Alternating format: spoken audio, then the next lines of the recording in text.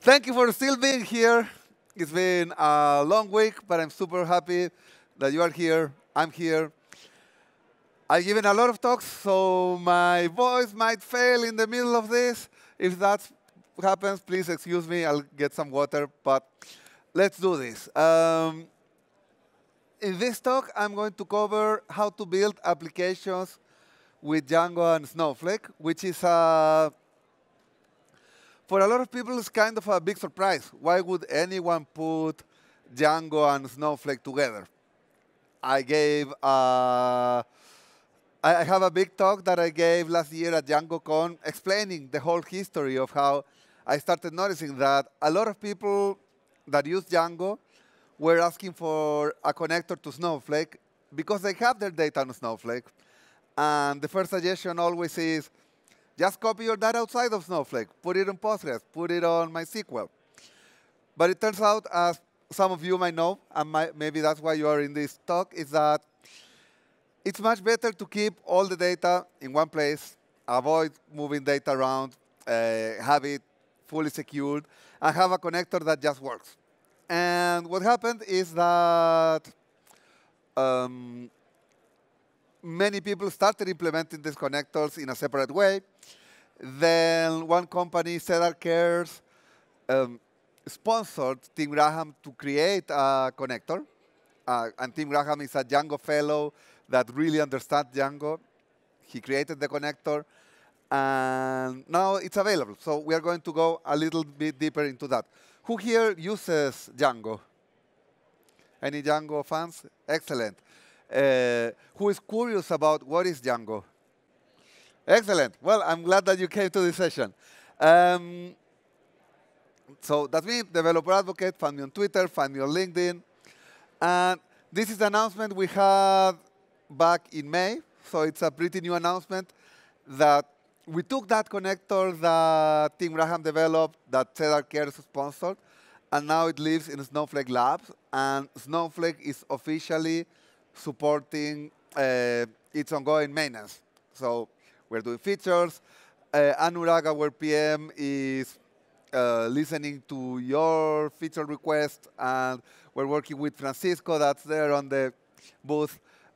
He's managing, yes, he's very happy to say hi, that we are moving forward with this. So this is my agenda for today. Why is Snowflake sponsoring this connector? Because people want it, they need it. Thousands of people keep asking this on Stack Overflow. It has thousands of views. We're to do a quick overview of what is Django, why Django and Snowflake, how does it compare to STREAMLIT. STREAMLIT is our big offering for apps, but Django is different. And I'm going to do a little bit of code and advanced tips. So who wants Snowflake as a backend for Django? Thousands of views on Stack Overflow. They have independent implementations. The Django mailing list discusses why you want this. There are big companies. I remember one, they did not allow me to share their name, but they allowed me to say that they have theme parks in Orlando and in California. And yes, they're using it, and they're using it because they needed this solution. And now that it's on PyPy, it has thousands of downloads every month. The quick story that I was telling you earlier, in 2021, we had this Cedar Cares sponsoring the development. 2022, we saw the adoption going up, but no maintenance. And that's why in May 2023, Snowflake starts sponsoring it. What is Django? Let me read this one. A versatile Python framework widely used to power large websites and countless intranet sites. It has comprehensive tools, scalability, and emphasis on security. Django provides developers with an efficient and developer-friendly environment. It's flexible and robust. It's one of the top choices, enabling the creation of powerful web applications for various purposes. So if you have an intranet, of course, native apps on STREAMLIT are great. But if you want full flexibility and to have like this great ecosystem that has been developing for years, it's super mature, you can choose Django. If you go to the Stack Overflow survey, 15% of the web frameworks are in that survey are using Django. It's also a great REST backend if you need a REST backend for how to connect more APIs to Snowflake. It's powered by Python. We love that. And the ORM is super cool, too. I have another note here on powering large websites, just to give you an idea of how big Django can be. When Instagram started years ago, they built Instagram on Django. And they are still Instagram still uses Django as their main backend. Now, they have keep making improvements to it, but that apply to their use case. But yes, Instagram uses it, and I know because they have been delivering talks of how they use it. And yeah, a lot more people, huge and small websites, use it. When we compare it with Streamlit, Streamlit is super agile. You write 3 lines of Python code, and you get an interactive website. But with Django, you have the freedom to write web pages in a traditional way. If you know any web developers, they know how to do HTML. They have their favorite frameworks. They have React. They can bring all of that together without having to limit themselves to the option that Streamlit gives them. So yes, it's a matter of choice. And of course, it's not only Streamlit. You can build websites, and you can build dashboards in many other platforms. These are just 2 examples. Now, Django developers, when I go talk to them, why would they choose Snowflake? Why not choose the traditional MySQL or Postgres that they use? This, I shouldn't go very deep. You know how Snowflake is a market leader. Companies have their data on Snowflake. They can forget about the indexes. They can send all the compute power to Snowflake. I delivered this talk at a conference. I was at the booth, and someone told me, hey, I already tried doing this with Redshift, and it didn't work. And of course, with Redshift, you are way more limited on how do you divide the compute power. With Snowflake, yes, you have your analytical people, and you have your Django in a different warehouse. Data governance is great. For Python developers, being able to move Python to Snowflake, that's super cool. The data in the Snowflake Marketplace, and hopefully soon, Unistore. Next slide, if this works. Let's go over a little bit of code. If you want to try any of this, my teammate Gilberto, that you might have seen these days, he wrote a full QUICKSTART. He wrote the video. I'm going to show you some pieces of it. I skipped step 1 to 4, but the big point is that you can just do Python Django install. You can install Django. You install the Django Snowflake connector that corresponds to the same version. As I was telling you, we are keeping the Django connector updated at the same time as the main Django. Then this is how you connect Django to Snowflake. Just set up the authentication, typical username or password, or private public keys, however you need to connect it. And then Django has this command that is run your migrations. When you are defining objects in Django, Django takes care of creating those objects in the database. Specifically in this case, the basic Django tables for all that is authentication. And it just creates it. If you connect one to the other, Django now can talk to Snowflake. And this is the cool part. Connecting the data that you have in Snowflake to Django, you can use the Django ORM, where you define things like, I have a table called trip. In my Python world, trip is a class. And we connect what are the 2 fields that are the columns. And then the ORM knows how to make the rest of the work easy for your developers. In this case, InspectDB is looking at the tables that I have and creating those objects in Python that I can customize. And then we're in. As Django comes with its own admin interface, if you set it up, then if basically you create your admin password, you can start browsing all your Snowflake objects, modifying them, etc. But you can go way, way deeper. As you are learning about Django, you should know that Django uses the model view template structure. Model is where you put all of your Python logic of this is how my website works. The views are the ORM layer. Sorry, I just confused model with views. Models are my database objects. Views are my logic.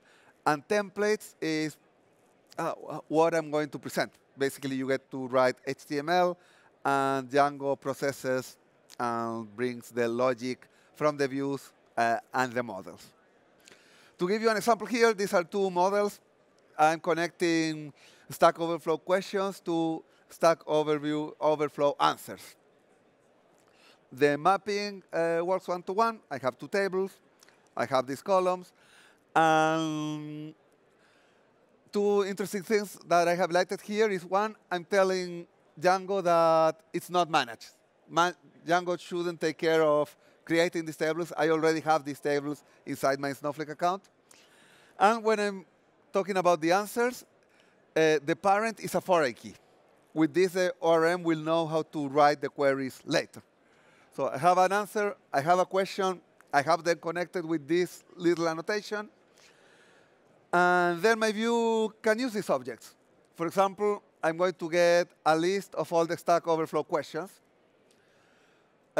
With prefetch related, that's an optimization that lets Django know that instead of doing the select one by one, it can bring all of the related answers.